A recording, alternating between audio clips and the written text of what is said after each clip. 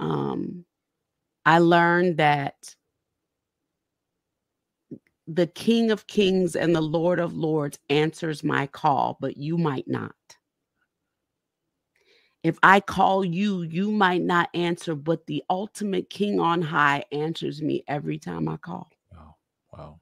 And to know that I have a direct line to heaven that will answer me when I call out to him. But if I call you next door, you might not answer me, but the King of glory will answer me if I call him. Yeah. I felt that. Mignon, we're wrapping up. Here's my burden, and you can help me with this. I have been a pastor for 15 years, and I still work with churches.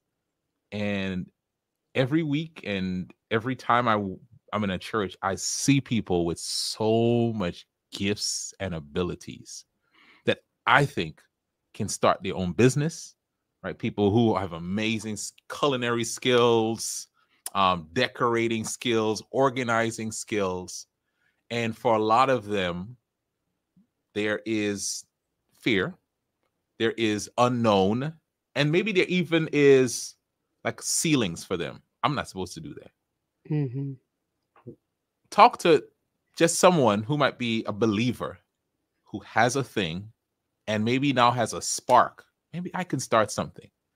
What are some steps you would tell him or her to get started? Because I love what you said. Not one day, but day one. What are some steps you would tell him or her to get started? I would say start where you are.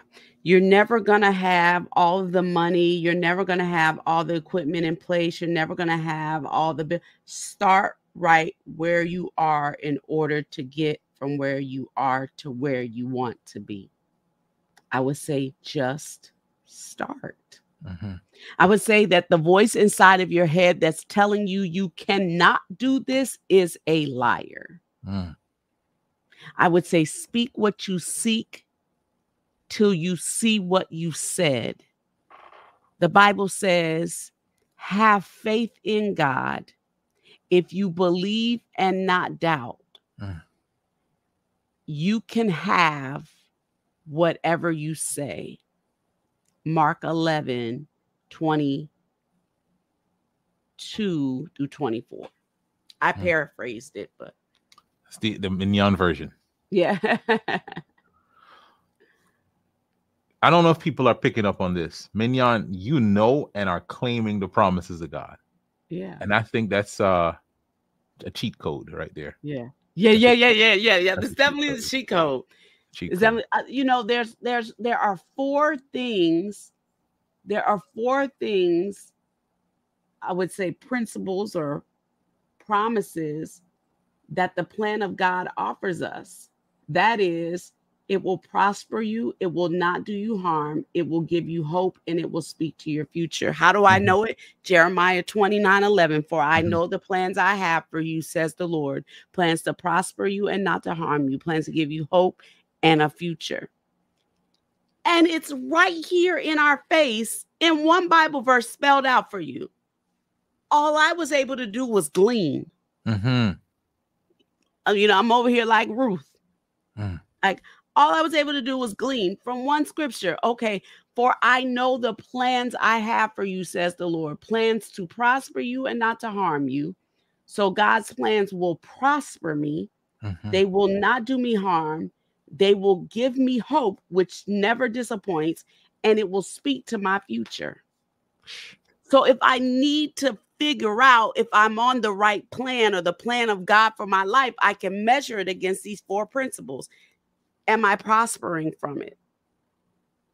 Will prosperity come as a result of this plan, this thing that I'm putting all my time, talent, my treasure, my gifts into? Is it going to harm me or my children, my family in any kind of way?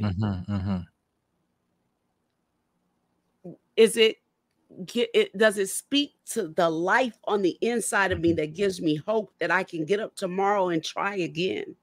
Does it speak to the gut on the inside of me that says this will work if I work it?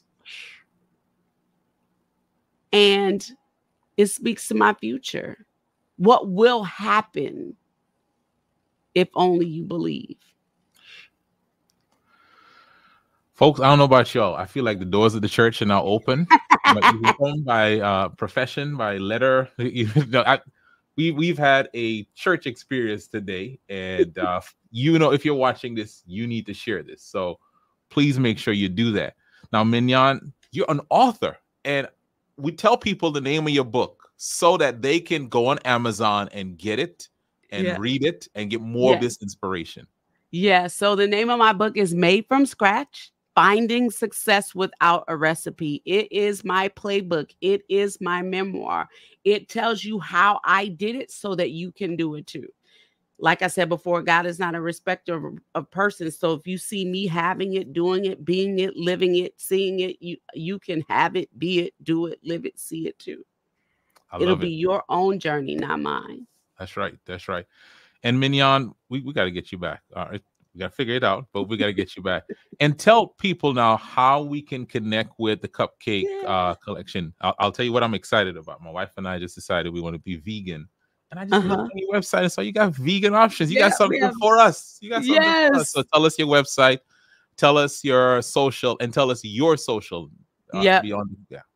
Yep. Not only do I have vegan cupcakes, I have gluten-free cupcakes. Come on now. And, and then we have classic cupcakes. We ship our cupcakes nationwide with our partnership through FedEx. And you can find us 24 hours a day at thecupcakecollection.com. And then you can follow us on all socials at Cupcake Collection. On Twitter, we are at Cupcake Tweets. And then personally, one of my favorite places to be found is either on mignonfrancois.com or on Instagram at mignon.francois. That's MIGNONFRANCOIS. Love it. It's right there on your screen. Instagram, mignon.francois. And on Facebook, it's I Am Mignon Francois. Love it. Instagram, the Cupcake Collection, and go to the Cupcake Collection, get your sweet treats, and be a part of this vision. And also remember, made from scratch.